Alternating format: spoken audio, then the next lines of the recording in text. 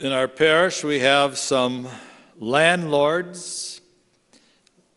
Some do it for a living, some do it sort of as a hobby, some just do it for extra income. They rent out part of their duplex or an apartment building. Maybe you have friends or yourself who have been landlords through rental properties, and it seems like every one of them at least has one horror story to tell about their tenant. The tenant that sneaks out in the middle of the night, that does not pay his bill. The tenant who leaves with all the toilets, all the light bulbs, all the toilet paper. The tenant who grows marijuana up in their attic. In today's gospel, today's first reading, today's responsorial psalm is all about landlords and tenants. But at the beginning of the gospel it says, this is a parable. And so it translates that the landlord in this case is not you or I, but it is God himself. And the tenants first are God's chosen people, the Hebrew people. And also we become tenants of a beautiful vineyard. The prophet Isaiah reminds us how the tenants, God's chosen people, turned their backs, destroyed the vineyard, ignored the landlord, ignored the 10 commandments, and in the end had nothing to give back to the landlord but sour grapes, a vineyard that had grown wild through sin and selfishness and deceit. But for us in the 21st century, the vineyard is the United States of America, a land, as we sing, with spacious skies and amber waves of grain, from sea to sea, an abundant, beautiful land. A land where people from all over the world have come. To this day, they knock on the doors. Can we come in? When we think about it, who's knocking on the doors of Russia? Who knocks on the doors of China? Let us in. Do they sneak in the borders? We've never heard of such things, but only in America, where men, women, and family and children want to come to this great, beautiful, blessed land. And so we need to ask ourselves first individually, each of us who sit in this church today, what kind of return, what kind of fruit do we return to the Lord for the blessings we have been blessed with? Probably the most important blessing in return and fruit to the Lord is simply to be thankful, to be grateful for all that we have. I haven't traveled much outside the United States, once to Italy, 3 times to Bosnia, Herzegovina to visit Medjugorje. One afternoon I went from El Paso into Juarez, Mexico. Juarez, Mexico, the poorest of the poor I've ever seen. We do not have poverty as I had seen in Juarez, Mexico. And so let us always return to the Lord at least a word of thanksgiving for the abundance, freedom, and choices we have. But the gospel ends with about the stone, which the elders and the Pharisees had rejected, the stone which has become the cornerstone on which we are called to build our lives, the cornerstone which is Jesus Christ. And so as the Lord calls us, what kind of return? Do we give him sour grapes? Or do we give them sweet, abundant grapes? But not only ourselves, But since we have the United States of America, we need to look at America as a whole. And what kind of return do we give to the Lord as a democratic country? As a country, do we build ourselves on Jesus Christ, the cornerstone? We can simply ask, whereas we as a government place Jesus Christ, do we allow him to be taught and proclaimed in our public schools and our public squares? And unfortunately, we know the sad answer, that Jesus, the cornerstone, is silenced in our public squares, in our public schools. And sad to say, even more tragically, in the state of California, while Jesus Christ is eliminated, the great Allah of the Muslims is mandatory to be taught to all children from K4 through college.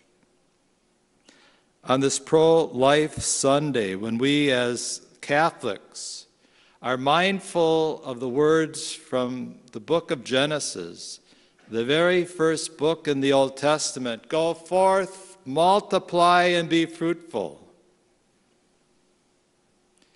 When we hear the commandment, thou shalt not kill, and we need to ask ourselves, how as we, as the United States of America, honored the Scripture in the command to give life, to be fruitful, to multiply.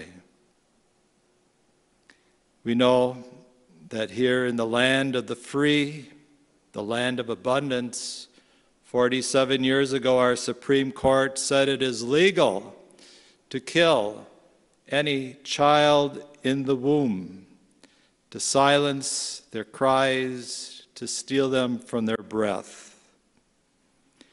Just compare that to World War II, where we were taught before history was revised that over 60 million people throughout the world were killed in World War II.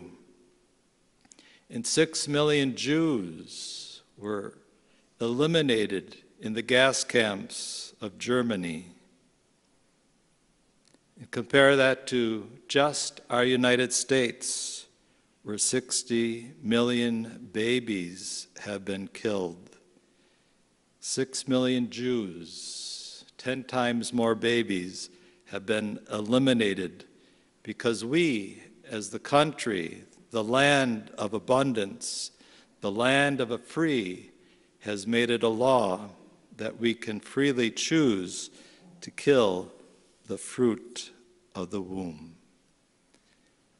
I've never been to Germany, but people who visit the death camps say there is such a solemn silence of sorrow that it just penetrates one's spiritual being to be mindful of the terror and the horror that took place there. And now we have that very same thing freely done in this United States of America. 1 month from yesterday, the United States of America will have an election. And as we listen to all the talk, all the words, all the rhetoric, I suspect it's going to be the most important election in our entire history. And the question is, will we vote as an American, or will we vote as men and women who build their lives on the cornerstone, Jesus Christ?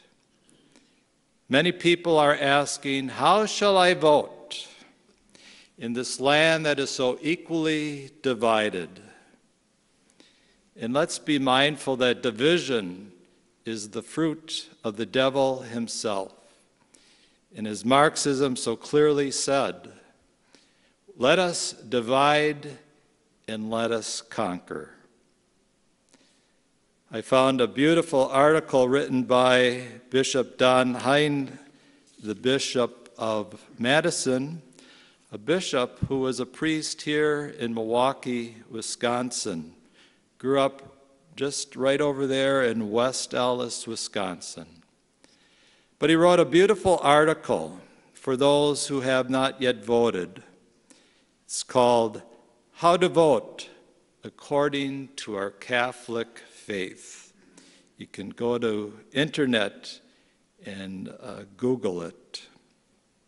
But I just want to read 2 sentences from this 2-page thoughtful article. He states, the United States bishops have declared abortion as the preeminent moral issue because no other fundamental moral evil has destroyed more human lives. There is no other evil extolled in either party's platform or candidate's policies that matches a party or candidate's promotion of the intrinsic evil of the direct and deliberate taking of so many human lives, 1 million each year in the United States alone. For the past 3 weeks, we have heard the good news of Jesus Christ, and the good news is this: for those who repent, there is God's mercy. On this 4th week, as we hear about the vineyard and the landlord, and what is it that we return to the Lord, it is very challenging because it reminds us that those who do not repent, those who do not build their lives on Jesus Christ, the cornerstone, there will be justice. The vineyard walls will be taken down and be trampled over and taken over by wild beasts to destroy the beauty that God has given those who live in the United States of America. 2 things we can do is, 1, to vote. Again, do we vote as Americans, or do we vote as men and women who build their lives on the cornerstone, Jesus Christ? Secondly, as I've been talking for the last 50 days, may we be men, women, family of prayer.